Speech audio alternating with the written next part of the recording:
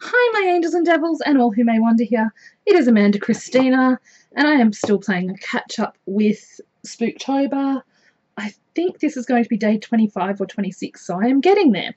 Now all I have done is taken something big and round, traced around it. This is a piece of not too thin but a fairly decent weight chipboard. This is an A4 piece I got from a We Are Memory Keepers album insert thing, so I've been keeping those to use, and I have quite a few of those because they're part of my storage solutions, and we'll get to that. So I've just cut out this big circle. Now what I'm going to do is just roughly find, I was trying to bend it without being too, is to find a sort of center. Now what I'm going to do is put a cut to approximately the center, and I think I may have screwed this piece up a bit. What we basically are creating, luckily cardstock can be reformed a little, and I think what we're doing is we're making a Harry Potter hat. A Harry Potter wizard's hat. Let me just see on me. I think what I'll do is use that as the inner piece because that has not been as damaged. And let me have a look. I'm just trying to make sure that if I do it, it will fit on my head nicely. So I have the piece. Now we're going to cut this, basically this big piece here out of the hat. We don't need that. Now you could just cut this in half and do this as well, so that is another option. I'm just getting rid of the little icky bits. So now I am just, we put that bit under because I accidentally mangled, maybe if I do it the opposite way it won't be so bad. I'm just going to make sure that the mangled-ish piece goes towards the back. So that is the shape we want. Now what I'm also going to do is cut a little more of the cardstock away because we no longer need that. So I'm just going to cut a bit more away. Now, as I said, you could probably just cut this in half and do it, but I'm just, yeah, okay. So again, that is what we have. Now it looks like a party hat. I understand that. We have a comb that I'm going to attach to the inside so you can put it on. So now we've got our shape. It's just a little more than half. We have some, this is just pané velvet, which is nice and cheap. I mean, if you've got a piece of velvet, if you've got something else you'd like to use, go for it. I'm just using what I have that's cheap. And I had a big piece of this left over from when I used to do craft shows and used to use this as a backdrop. So now what I'm doing is I am just literally going to make sure this isn't too, you want it bigger than your piece, like you really want it bigger than your piece, but you also don't want to overdo how much excess you have around. So this is quite an economical way to make a Harry Potter hat. Okay. Probably not the smartest way to have done that now that it's rolling up on me, but well. So we have some craft glue. Now the first thing I'm going to tell you is that you are going to, I'm going to tape the ends of this to make sure it sticks, because one side of this we're not actually going to, one side of this we're not actually going to glue down yet. And I'll explain that to you when we get to that step. Okay, so we're just going to use a piece here. Now I'm not going to use a lot of tape because the tape will show through, and we don't want the tape showing through and marring the look of your beautiful Harry Potter hat. This is, like this piece of chipboard's being recycled from packaging. You could go a little thinner, but the thing is, if you want something that lasts a long time, and I made these with my niece one year, actually the year the final book came out, and we wore them. I don't know what happened to mine. It has vanished, but I can tell you that they're actually It's actually a pretty good thing to have in your stash. Now, what I'm going to do, can you see the tape? Is the tape showing? The tape's not showing through. However, I'm just going to do, I'm not going to do it the way I normally would to get the round. I'm just going to literally just be very gentle on the edge of this. Now, here's the thing. If you want to make this fancy, there are so many fabrics and other things you can use to make a fancier witch's hat. What I am going, or a fancier wizard's hat, I should say, although the witches wear them in Harry Potter too. This is the school uniform hat, I guess. Basically, you could use fancier fabric. You could do layers of fabric. You could add embellishments, but I am just simply going for the plain and simple school cap. Because why not? And when you see how easy this is, you will be able to make these for anyone that you want to.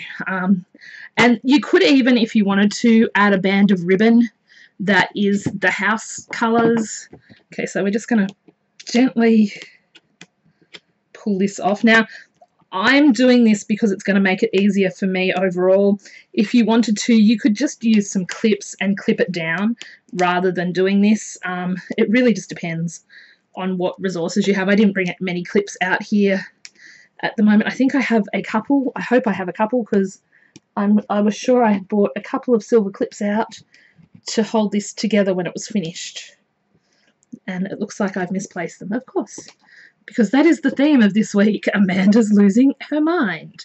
Okay, so what you want to do is just gently kind of pull it. And it's okay, because this is fabric, it will come off that. So if you haven't got it down tight enough, it's okay to sort of come back and tighten it. You kind of just really want this stretched out and tight, and the reason being that you don't want your fabric to, you don't want lumps in your fabric, basically. That's the whole point. You just don't want any lumps. So you've got this nice kind of everything stuck in place now, which means you can do a little trimming of your fabric. So what we're going to do is we're going to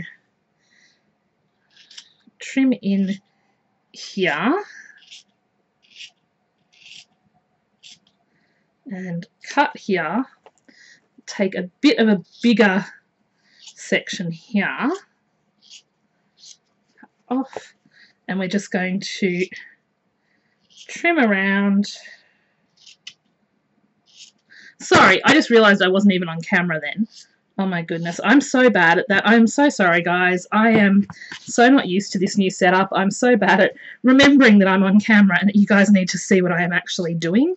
I'm in my own little crafty world, I guess, a lot of the time. I don't mean to be, but that is just me. I live alone. I spend a lot of time in my own little world. So sometimes I forget that I need to... Okay, so now we have craft glue, and what we're going to do is we're just going to grab the craft glue, run some along here for our first bit, and just pull this over and glue it down and hold it in place. You could use tape if you wanted to. Like I'm using the craft glue because it's just what I have and it's what I wanted for the inside, and just smearing that out. And then what we're going to do is first we're just going to take this little extra bit and snip that little piece off. Don't snip the bit underneath it, otherwise you'll have a gap, although you can hide it underneath the thing. Now this is what I learnt in cottage crafts, so I am just going to miter that corner a little. It's going to take that little bit of corner off. Okay, so now what you're going to do to get this around your edges is you're going to go around and snip every so often until you get all the way around. Now, I did not cut this out on camera, like the circle out on camera, because I was sitting here having issues with my laptop and thought, you know what, I'm just going to sit here and cut that out now. It'll just be easier.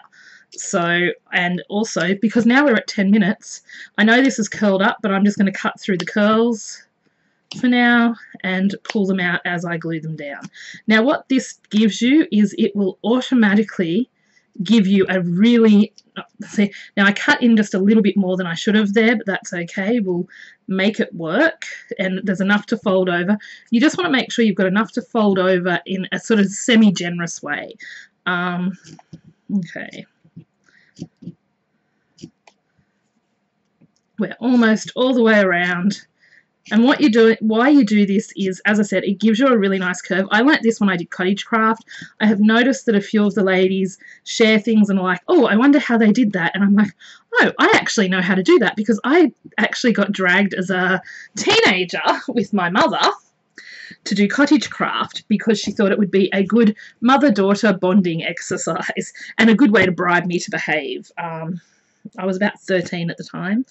And a lot of those things that I learnt in that, I still use to this day in a lot of other crafting. Okay, so I'm just going to put some glue down. It's a bit hot here at the moment, so I'm not going to put it all down.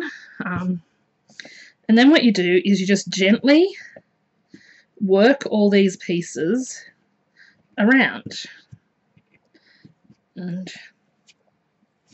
so you're just going to fold them up, pull them as far as you can. I mean, if you wanted to leave a bit of a lip so that you can sew on your comb, you could. I probably won't sew my comb on. I will probably end up just gluing it on just because it's easier. This is messy. I'm just getting messy tonight. But it's the last tutorial I'm filming for the night, so that's okay. And then I have to go check my list and see what I have on tomorrow, even though it's going to be 31 degrees. Oh my God. Help me. Everything is sticking together today. I just tried to wipe my glue off and I just got, yeah, okay, I should have used paper towel for that. That would have been smart. But I'm not thinking at 11:30 at night. Okay. So now we're just going to glue the last half of this down. And what you want to do with any that are curled up is just gently uncurl them if you can. In the grand scheme of things, it's really not going to matter too much, but I'm a bit of a, hey, I just want you to uncurl, please. Now, the thing is, if you don't get your base quite perfect, here's another thing. Excuse me. Excuse me. If you don't get your base quite perfect, it's not tragic, because your hair will hide a certain amount of the imperfections. And again, and it's one of those things where at the back, if you want to hide your join, you just need some nice trim or a piece of ribbon to go over the back, just the back seam. If you want to decorate it, there's a photo of a witch's hat I decorated on my, oh no, there isn't yet. I haven't put it up yet. I didn't get to share it in my project shares because it had already been posted when I did my project shares, and I could not, there was something else I was going to share with you too, but I couldn't because it was already on its way to its new home. Okay, so that is what we have. Now, the reason I say not to, okay, the reason I say not to glue that piece in is that when you're doing this, when you're making your hat, now, bear in mind, it is a sort of high, so you sort of want it like that. Yep. So you want it to fit the back of your head, but sort of comfortably, but you still want it to have a sort of high point, just like the ones in Harry Potter do. Let me see if I can find the clip that I had over here earlier. I swear today has been a comedy of errors. This week has been such a comedy of errors. Okay, here we go. I have some clips. So what I'm going to do is just very gently clip this to where I want it to be. Now we are going to put glue in these spots, but the first spot we're going to put glue is all down that extra piece of fabric. So we're going to glue that extra piece of fabric, and you want to be generous with your glue here. You don't want to scrimp. You really don't want to scrimp on the glue here. You're going to glue that extra piece of fabric over onto the other side of your hat, which helps create a join. Okay, so what I'm going to do is pop that there. Then we're going to roll this back. We know we need glue all over this, so we're going to be generous with the glue, because the only place you don't want to be super generous with the glue is right along this edge, because you don't want it seeping out. So we're just going to literally glob glue all over here. Roll this around into the shape you want, and I've just got a cone, a large clip, a large alligator clip that I'm going to hold it down with, and you've made a Harry Potter hat. It's that easy, like it really is. Look, it looks like one of the hats from the movies. Excuse me while I blow my nose, sorry about this. Okay, so you've got a hat that looks like a hat from the movies, but how do you wear it? Well, it's up to you. I mean, you could just put some bobby pins in it if you wanted to leave little, you could sew some little hooks around it, or what I am probably going to do is try and attach this with some needle and thread. But I just want to make sure it's glued into place properly first. Make sure you hold it down as well as you can. As you can see, this is gluing really nicely. You may not get quite as, it depends on how you do your fabric. You know, you may want to work on your little point. You could decorate this. You could add a brim if you wanted to do a witch's hat. I was going to do a tutorial for that. I may still do that in the next couple of days. I will see how I am going. Oh, I just noticed my little talisman Ursula is missing. Okay. Ugh. So what I'm going to do is grab a needle and some black cotton, if my fingers will behave with me. Okay, I'm just going to stick my needle between. Oh look, I have a needle, but it doesn't have enough black cotton on it.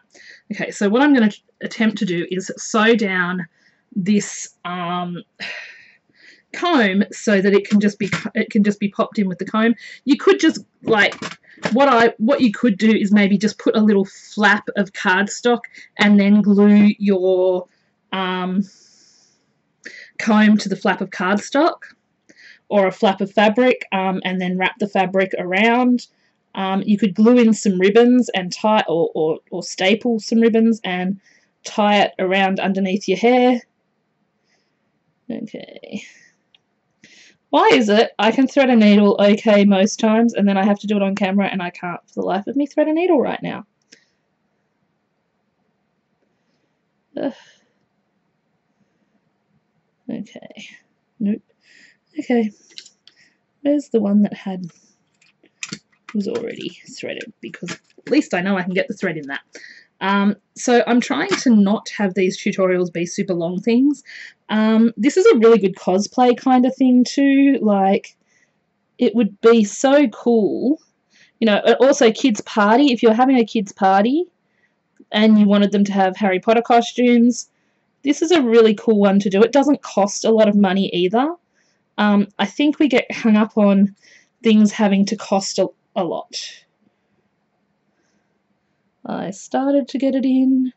Yes! Oh, not quite. Damn it. Okay.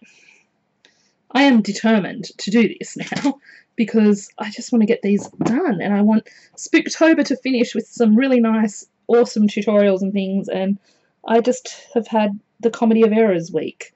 And when I say Comedy of Errors week, it's been a doozy. It really has. I'm hoping that it will just fade into oblivion as a new day approaches. And a new week. Yeah, new weeks are good. Okay, so I'm just wrapping that around my fingers to do the knot, pulling it through, and then I always just pull it down towards the end. Okay. So now this is craft glue, so it pretty much should be dry now.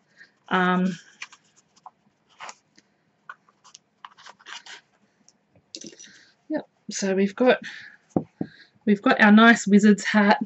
It looks like a wizard's hat. It looks like it's supposed to look. So now what I'm going to do is find a spot here just to come through gently. Where am I? Okay. So as you can see, if I do that, I can see where I'm going to be putting the comb. So we're going to start here somewhere. Pull this through. Now what I'm going to do, just to make sure that this does not pull through, I am, like the knot doesn't pull through, I'm just going to loop it and do that. And then I'm going to wrap it around the comb. Sorry, I just realized that, okay. So I've looped that, then I'm going to wrap it around the comb and pull it through and come through this end bit like that. And I'm probably going to do that 3 or 4 times for each comb loop. Yeah, that is how we want it to be. That is, oh, have I put this in the wrong spot? There we go. Okay, so this is what I'm going to do. I'm going to do this, I'm going to do that same step. So you take your needle. This is going to be a little hard at first, just because getting it in the right place, etc., is not always the easiest thing. We're going to come back, go through that same comb thing, and again, just go through here, pull it through, and then I'll move on to the next loop, I think. Or actually, I may do one more just to make sure it's really tight. Like, if you wanted to do this and you had a darning needle, I would probably suggest using string or something, or some embroidery cotton, just to really make sure it's going to be on tight. As I said, you could probably wing it and glue it. I'm a bit iffy on the winging it and gluing it thing, so I just want to make sure that this is in as tight as possible. Hang on, just make sure your cotton is not going in the wrong spots. Okay, there we go. Now, what are your excess? So we pull you through. Now, remember, I'm trying to get this through the top of the cotton.